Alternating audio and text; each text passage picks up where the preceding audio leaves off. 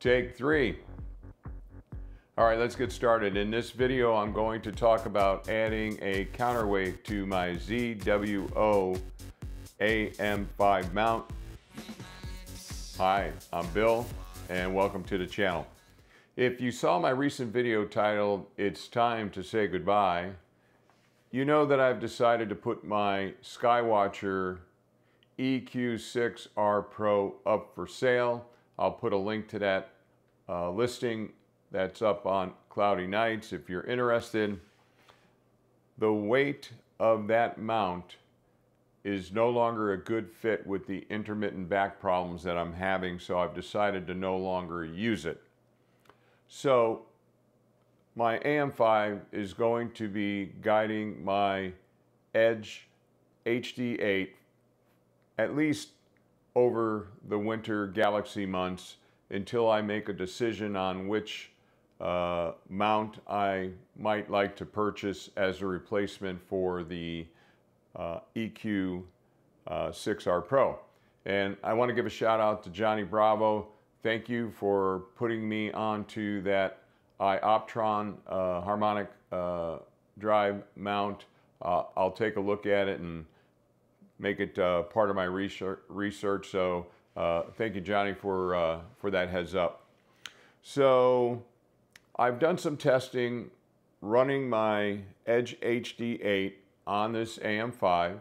The testing went well, and I did that testing without a counterweight, and then I purchased a counterweight bar and used one of my counterweights from my EQ6-R Pro, but since I'm no longer using it, I don't want to use those counterweights because I want to keep them in the box and not put any more use on them.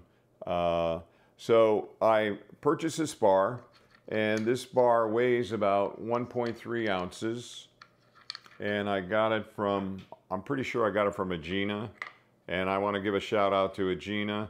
Astro, anytime I order some from them, it seems like they're really quick at getting it out the door. So I had this part, and but I needed a counterweight. And so again, I went to Agena Astro, and within like 3 days, this shows up at my door. Now this here, I'm gonna read it so I give you the correct specs, is the iOptron 4.5 kilogram / 10-pound counterweight with a 20 millimeter borehole. And I think that might be important because this bar, I think, is just slightly under 20 millimeters at 19 point something. So I'll put this name of this counterweight in the video description if you're interested. I got it off of a posting on Cloudy Nights, and said, okay, let me go ahead and give it a shot. So let's put this on here. Now, where I set this counterweight on the bar, I don't know yet. It'll be some trial and error, and then I put the locking bolt back on for that. So this is going to be the configuration when I run the EdgeHD 8. Now my EdgeHD 8 is only 23.5 pounds. It's within the specification of this model of the AM5, which I think you could go up to maybe 25 or something. I'm not sure, but I thought I was just under the specification to be able to run without a counterweight. But I tend to be conservative, and I said, hey, you know, for a few dollars, especially where I'm a traveler and I image oftentimes in the desert and the winds come up without notice, and I really don't want to take any risk of a wind blowing over the mount. I had that happen with my HEQ5, and that's how I actually wound up buying the AM5, but that's a whole different story. I got a video up on it if you're interested. So this is the way I'm going to go, when I was doing, again, my testing, I had sandbags down low to try to bring the center of gravity down. So I just wanted to let you know what I'm doing here.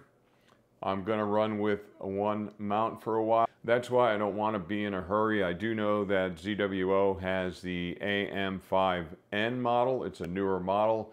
I think it can handle a payload up to 33 pounds without a counterweight, and maybe total payload of 44 pounds with a counterweight.